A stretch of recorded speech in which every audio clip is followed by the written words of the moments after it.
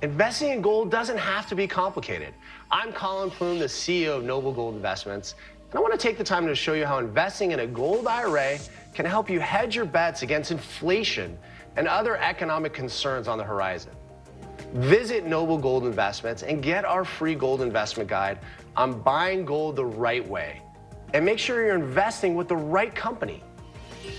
Visit noblegoldinvestments.com. Investing in gold doesn't have to be complicated.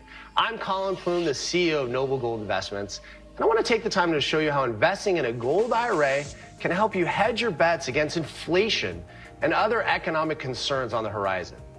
Visit Noble Gold Investments and get our free gold investment guide on buying gold the right way.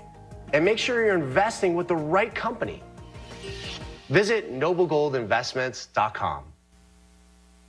My first question off the top of my head is, do you have any idea how come they're able to suppress the price of silver? That is a great question. I think what it has to do is that you have these ability on the stock market when you have a smaller market. I mean, silver is a much smaller market than gold or a lot of other assets out there. So I think what I've typically seen, if you just look at what's happening stock trading, is that you have these, major companies that have these ability to buy and sell, and there's a lot of margins that are played on silver. So there's a lot of money to make, because when you look at silver moving $1, which is pretty easy. I don't know how much you watch the silver market, but silver I watch it every day. Yeah, silver can move up $1 very quickly. And it can go down $1 very quickly. So I think a lot of it is just, there's a lot of money in hedge funds playing both sides of that market because it can be so easily manipulated because it is a smaller market than some of the other things that are out there. Gold is much more difficult. It's a much bigger market. So I think a lot of the reason the price has been suppressed is just this ability to buy and sell and make significant profits of, those $1 movements are 7-8% growth up or down. And that's a huge profit margin for day traders.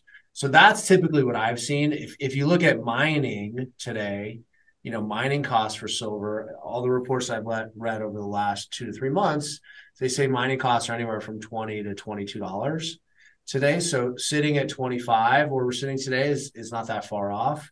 And so I think the downside, if mining continues to be that expensive, the downside is really low based on the amount of industrial demand that we're seeing out there. And the industrial demand is from solar panels and electric vehicles, which they want to go to. And then just all this stuff that we're on, all the electronics, there's a lot of use in silver, and there's just not enough to keep up with that. So they need 80 or 90 million more ounces in the next 5 to 10 years. And they don't know how they're going to find that many ounces of silver to keep up with the demand. Well, why hasn't it? Because, historically, the ratio between the silver and gold price is 16 to 1, and it's not anywhere near that. It's like 80 something to 1 right now or something. Yeah. Yeah. I don't think it's going to get back to 16 to 1 anytime soon. I think that gold has really, the demand in central banks for gold has skyrocketed and will continue to keep the price up of gold for the foreseeable future. Silver, to get back to 16 and 1, would be sitting at, $600 or $700 an ounce, which would be great. But I don't think we're there to hit those numbers yet. The all-time high of silver, I'm sure is like pretty much around $50. And so what is it going to take to get us there? And I think that's the number that everybody's sort of looking at. And with today's demand, it's very reasonable for us to get back to 50. It's very reasonable to get back to 30, which is where I think silver will hit this year. I think silver breaks 30 this year. Because you not only have, in demand of, all these industries, but also jewelry. If you look at really jewelry demand for silver has really gone up dramatically. During the pandemic, silver jewelry was up 300% because people wanted a little bit of luxury at home. They also said makeup and different things like that went up pretty significantly also. So people wanted an affordable item. So even just silver demand in jewelry is going to help the price of it because it's a metal that people can afford. I mean, not everyone can afford gold. I was talking to someone the other day about platinum, for rings. And it's, even though platinum is very affordable right now, it's still, well over $1,000 an ounce. So to get a silver ring or a platinum ring is a whole different hemisphere for a lot of people. So I think the idea that silver has this industrial demand, it has this jewelry demand. And then the last thing I like about silver, which happened last year, is they've created some ETFs in India that weren't in place before. So India has been a massive buyer for gold for forever. And now buyers, and that economy is really growing. There's a number of ETFs there where they can actually buy silver. And so there's a whole new buying pool of younger people in India that have already loved gold, and they're starting to buy silver also. So you have these new buyers in the market that we've never seen. And we've seen a lot of younger people at Noble Gold. I was telling someone earlier today that our average age for a client has shifted really a lot over the last few years. We actually went from an average age client of around 50 to about 43, 44 right now is our average age client. That's a big change for us. So there's a lot of younger people buying gold and silver than ever before. Who do you go to for a concise rundown on all these markets? There's a lot of data all over. I mean, the London Exchange is one place to look for it. I mean, there's a lot of places to get information about what's happening in the markets. I'm subscribed to a number of channels about mining, and I've gone to a few virtual conferences over the last few years. Just I want to know what's happening on the ground with mining and silver, right. Especially because what happened, I think I got more interested in the mining of silver during the pandemic because it was so difficult to get silver, and you really were trying to figure out where the silver was coming from at that point. And so much of the silver was coming from Mexico that gets brought here in the US. And you could see how all the supply chain issues that we were having, people unable to get silver in droves. So that's where I've been typically kind of keeping an eye on things. And that's why I was mentioning that data of the cost of silver. And I also think it's a really good indicator of where the price could potentially go, because the lower the mining cost is, obviously the more downside risk there is for the metal, but we're pretty close to where the price is today. And that's why I think a lot of people are really diving into silver, because it's if you're pulling out of the ground at 2021 and you're buying it in the end result, $24 to $26, depending on which coin or bar you're into, that's not that far of a gap. So I think that it shows that the downside is sort of low on the metal. And in essence, if they're mining it at those prices, even if the price did go down, then they would just have to basically stop mining, because they wouldn't have profit, and they're not going to stop mining. So I think that the goal is that prices will continue to move up. And as I said, I really do think silver this year is conservatively at $30. Could go higher depending on what happens with interest rates. I don't know where you stand on things, but I do think, even though the Feds sort of come out and said they're not going to, I do think the last meeting this year, I think they'll lower interest rates a little bit. And I think that will help the price of gold and silver. Yeah, but if Biden keeps spending, then it's still going to be very inflationary. And true. It's a good point. I don't think Biden is well intentioned at all. I think he's going to do whatever maximizes the damage to the United States economy. I'm sorry to say. Yeah, it's a lot of the things we have going on right now don't seem to make a lot of sense. And in a high inflationary period, to add on more debt, talking about, last year we were talking about the college spending and the debt reduction for that. And, all the things they're trying to pass today. There's still things with COVID that are trying to get passed even today. So that, I don't think that makes a lot of sense to do any more spending there. I even read a bill today, or what they're talking about is adding some of the COVID relief to business owners. So having business owners contribute to that COVID relief that they give out. And the idea of that COVID relief was to help out business owners. So it's sort of counterintuitive today where all this money is going to come from. And that's why we have this debt ceiling problem, right? We have McCarthy's got a solution to reduce some of the debt.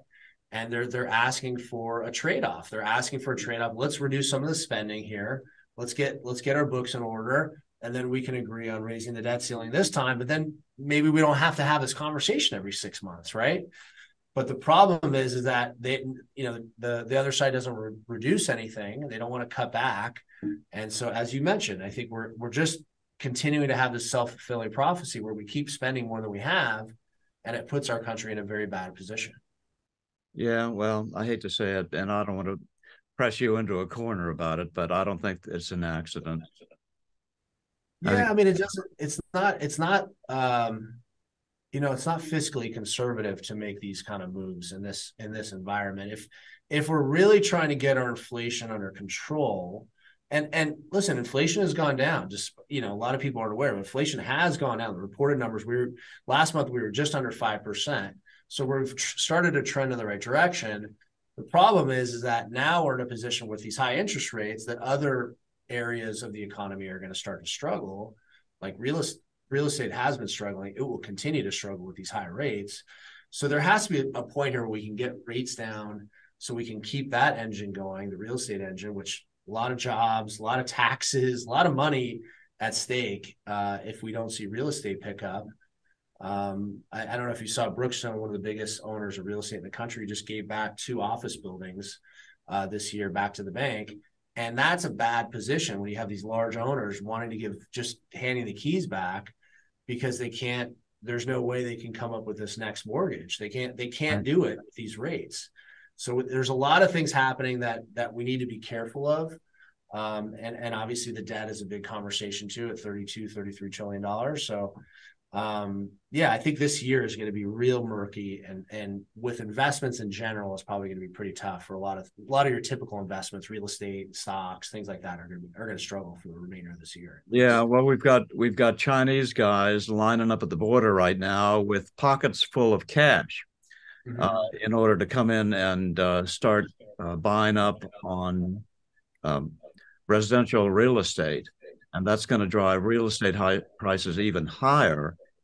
And I can't figure it all out. It's just there's too many variables for me. Yeah, they did that in Canada too. Toronto had the same. So Toronto's whole real estate explosion was from Chinese money. And Chinese were moving money there because they wanted to get out of China in any which way they could because they just don't feel comfortable there. So yeah, it makes sense that they want to start buying here, and with obviously prices being depressed, they see an opportunity to come to this country and start picking up some of this real estate. So it makes sense. I mean, listen, investors want distressed assets wherever they can get them. And I think they know, long term, our real estate is good. People want to live here. This is still a great country. So it will pick up over time.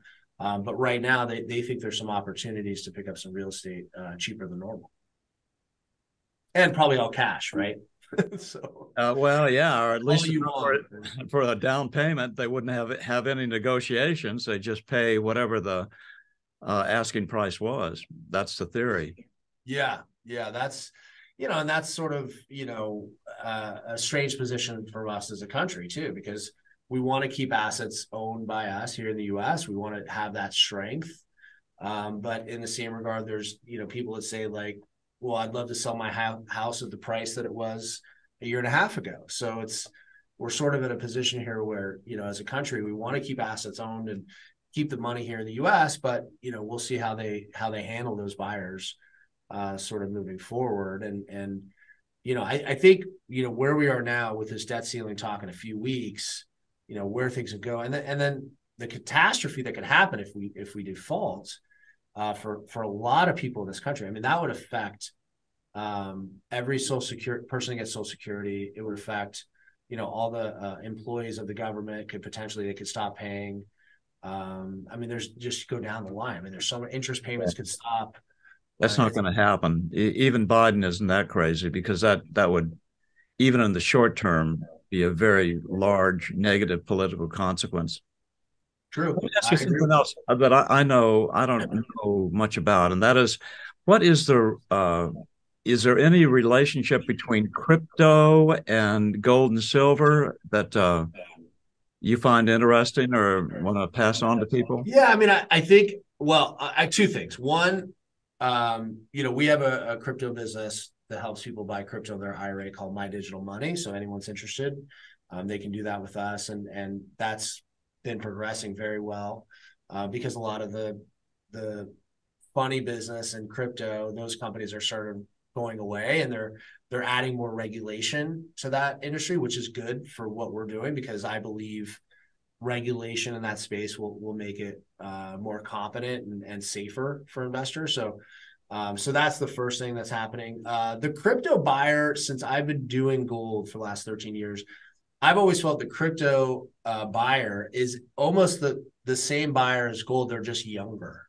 It's the same idea that you want your money out of the system, that you don't want, you like that peer-to-peer, because that's really what crypto is all about, peer-to-peer transactions. And you don't want a central bank or a government controlling the money. The gold buyer is the same person, right? Right. They want the same control of their assets. They want something outside of the control of the government. So I've always felt that they were, sort of the same person, just at a younger time or a different time in their life. The only other connection that I could see is what Texas is trying to do with their digital currency. They're trying to pass a law that would have gold backing their own currency, but it would be a digital currency. And I think it's quite interesting. I mean, they built this depository in Texas, which has a lot of gold. I don't think they'd have enough. They'd have to buy more. But they want to have another currency outside of the dollar, outside of other currencies that they could issue to people in Texas. And in theory, people could use it anywhere, but it would give them a currency that's backed at least partially by gold. So I'm starting to see this more, and I think there's a lot of validity to the idea that they could have this currency. I still don't know how comfortable people are with just a digital currency, even if it's backed by gold. I think there's still some issues fundamentally for a lot of people, but overall, if you look at how the use cases would be, it'd be almost like having like a credit card. You could transact. I'm sure there'd be an easy way to transact. But you would know that currency, the volatility and the downside risk would be much lower, because it would have to be backed by something digital. And so it would create some kind of stability for that currency and potentially for that state. And what I would say is that it's really a reaction to what a lot of other states have already done.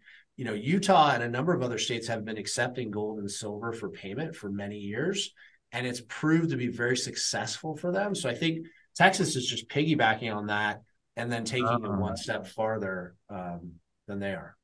Yeah, I'd forgotten about that. I actually did a story on that, and I'd already forgotten.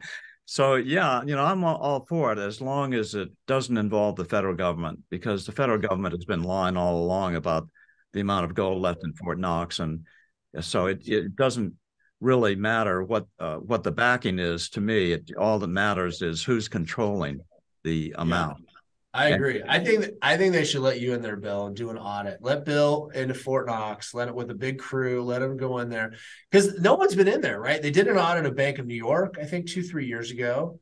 But they've never done Fort Knox since what, the 80s, early 80s? Was that the last time? I don't remember. Oh gosh, I don't remember. All I remember is the woman from the Treasury holding up, going in front of a wall of gold bricks, saying, "Look, it's all here."